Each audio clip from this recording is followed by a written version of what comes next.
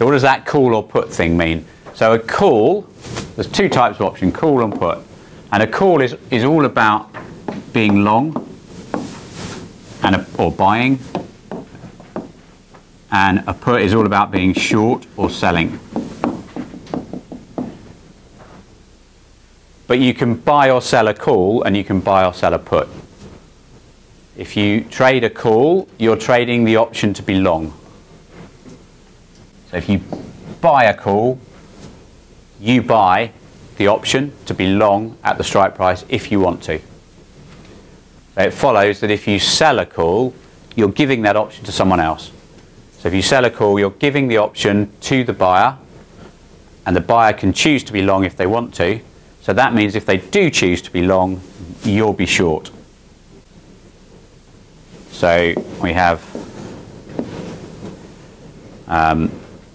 a call and a put. If we buy a call, we could be long. If we sell a call, we could be short. A put is an option to be short. So if you can buy a put, you can buy the option, you buy the option, but the option you're buying is that you can choose to sell the market at the strike price if you want to. So you're buying the opportunity to be short. So we buy a put, actually we're buying the opportunity to be short. It follows that if we sell a put, we're giving that option to someone else. So if they decide to be short, that will make us long. So that's the first thing we need to get our minds around, call and put. Call is about the option to be long, put is about the option to be short. One of the sort of golden rules of options is if you buy an option, you pay the premium up front.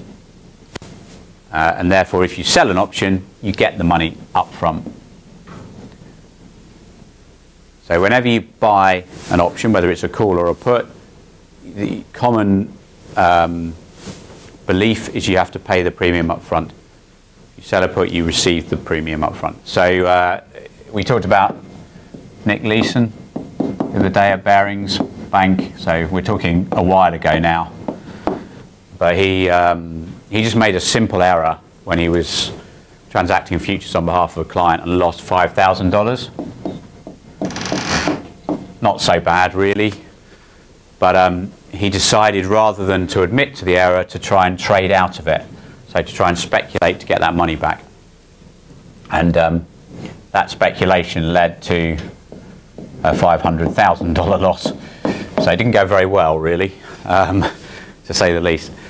And the problem he had is the way he hid this from the bank was he used all the bank's client money to hide it. So he put the loss in amongst all the client money and no one noticed it.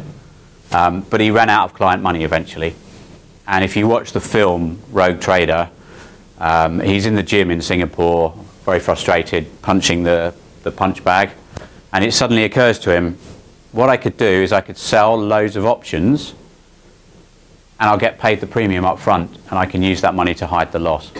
So he sold an awful lot of options, but he did it going the same way he'd always been going. So I can't remember, he had a view on the Nikkei in particular. I can't remember whether it was going up and he was bearish or the other way around, but he carried on doing the same thing and he was still wrong. So yes, he got loads of money up front, but of course all those options, as they start to go through their lifetime, he has to then compensate the person he sold the option to. All his bets were going the same way and he just kept adding to them and adding to them. So that's when it went to $1 billion, which in the 90s was an awful lot of money. I mean, $1 billion's quite a lot of money today, but it was an awful lot of money in the 90s. I mean, it's a ridiculous idea to sell options just to get the money, because clearly you're going to have to settle the option at some point. But he was desperate, I guess.